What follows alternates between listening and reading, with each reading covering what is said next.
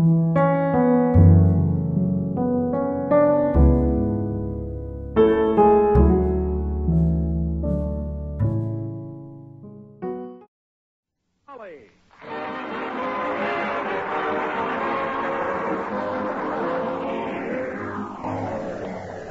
makers of Johnson's Wax and Johnson's Self-Polishing Glow Coat present Fibber, McGee and Molly, written by Don Quinn, with music by Billy Mills Orchestra, and featuring tonight a very special musical score written by Ken Darby, arranger and director of the King's Men.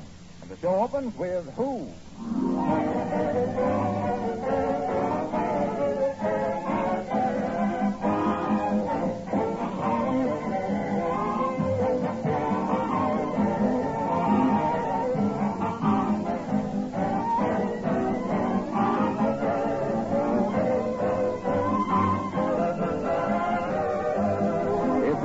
Instrument like a thermometer for measuring increased activity and hustle and bustle around the house, it would certainly kick over the traces in this week before Christmas.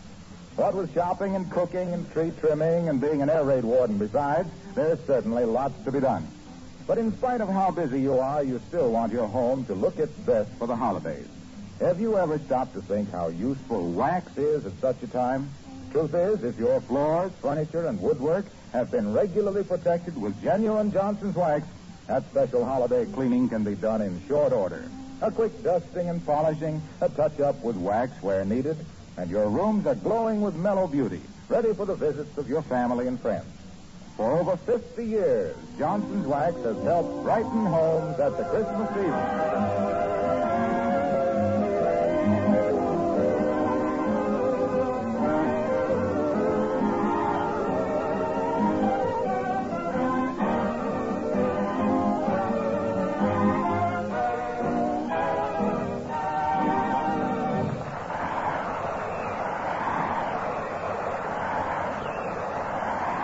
A couple of nights before Christmas, and all through the house at 79 Wistful Vista, not a creature was stirring, except Fibber, McGee and Molly.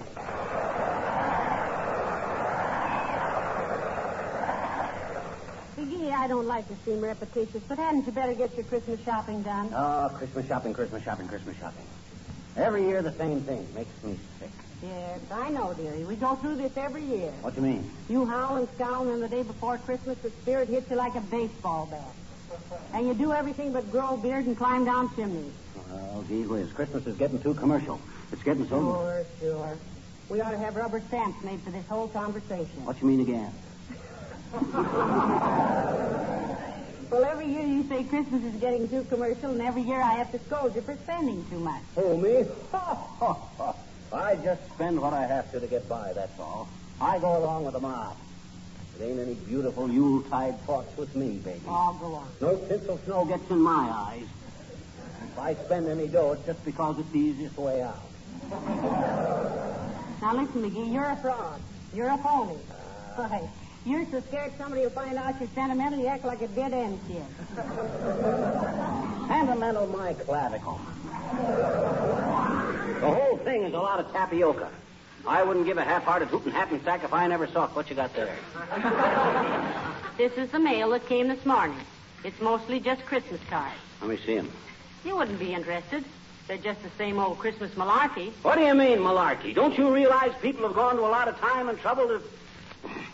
Was there any other mail? Just a couple of bills. Incidentally, what's this item on the Bonton bill for one mama doll, $8.50? Mama doll? Now, listen, don't try to look so innocent. Not that I mind your playing with dolls, if they're made out of plaster. But you certainly didn't buy this one for me, did you? No, I bought that for the little girl across the street. Oh, I think that's very sweet. It was not sweet. I'm giving it to the little pest as a bribe to stay out of my life. Oh.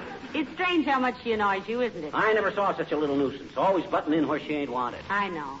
You hate her so much that last year you gave her a $2 Valentine. You gave her a white rabbit for Easter. Well, Took her to the circus twice. Spent 3 days fixing her tricycle, and you did card tricks through her bedroom window when she had the mumps. Well, that don't mean I like her, does it? Doesn't it? No. That was an old Valentine that had been kicking around here for years. I gave her that rabbit because I thought it would annoy her old man. I fixed her tricycle so she could go someplace else besides around here. And I took her to the circus because they always give kids better seats than they do grown-ups, and I was taking advantage of her helpless condition to practice my card tricks. And she never caught on. Thought I was doing it all for her. Come off it, dear. You're not fooling anybody. I ain't trying to fool anybody. All I'm saying is that Christmas has lost its meaning. It's got so people don't... Come in. Hello, Mom. Hiya, Skimp. Well, if it ain't Billy Mills, the poor man's Toscanini. Hello, Mr. Mills. Come on in, William, my boy. Hang your hat on a hickory limb and don't go near the piano. What's confusing with the music, kid? Just stopped in to wish you a Merry Christmas. Ah, Merry Christmas, blah. What's merry about it? Walk your wedgies off in the slush to find a lot of junk for a few mugs that won't appreciate it. Hanging a ton of gewgaws on a pine tree that look better in the woods. Scratch your hands all up on a handful of holly to hang in the window so you can stick yourself in the eye with it when you look out to watch the mailman breaking his back with a sack full of silly Christmas cards. Merry Christmas, blah. And a Happy New Year.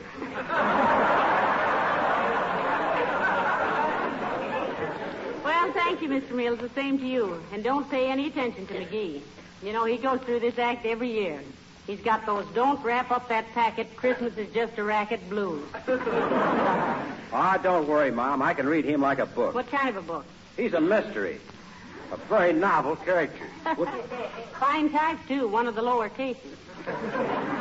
Somebody ought to borrow him and not bring him back. Maybe we could arrange with the Book of the Month Club to offer him as a special premium. Oh, cut it out. Lay off, will you? Even if the rib was as prime as you think, this is a meatless day. Ever played the bagpipes, Alfred? And don't call me Alfred. Okay, Joe. Ever played the bagpipes? I don't think he ever did, Mr. Mills. Do you think he could? Sure. Got a head start. Big bag of wind. All he needs is a flute. Well, gotta be gone. Merry Christmas again. Well, the same to you, Oskaloosa Sousa. What's all the rush? Oh, I gotta drop in to see my mother-in-law. She's AWOL. Oh, you mean absent without leave? No, a welder out at Lockheed.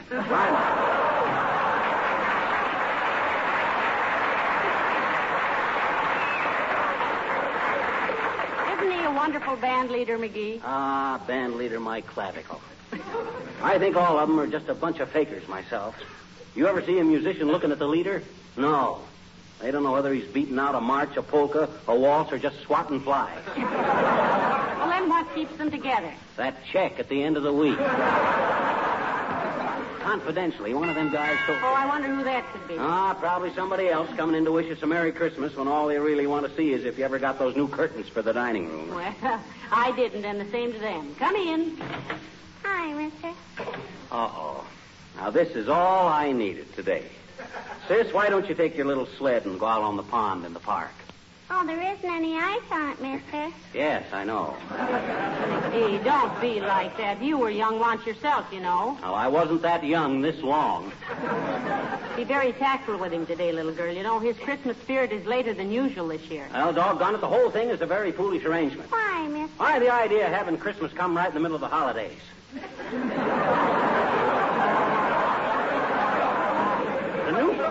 Right when everybody is their busiest. It's ridiculous. Look, mister, I got business to see you about. Oh, yeah?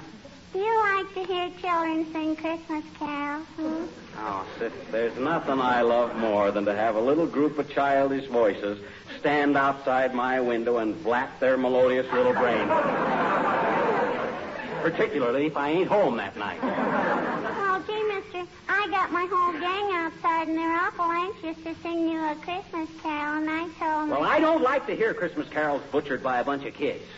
How can anybody sing good standing hip deep in a snowdrift with a muffler over their face, wondering how many fingers and toes they'll have left when they get home, if they ever do? Oh, maybe you're still mad on account of last year. Are you, mister? Are you? No, I'm not. That has nothing to do with it. What's this? What happened last year that I don't know about? Oh, nothing. She's Well, just... us kids were going around singing Christmas carols. Now, never mind, sis. That's ancient And history. Mr. McGee came Now, out... never mind. Give the kid a cookie, Molly. I imagine she's kind of hungry. Hey, sis? Oh, gee, thanks, mister. Anyway, Mr. McGee came out while we were... Sis, I told you nobody was interested. Now, let's just drop the whole subject.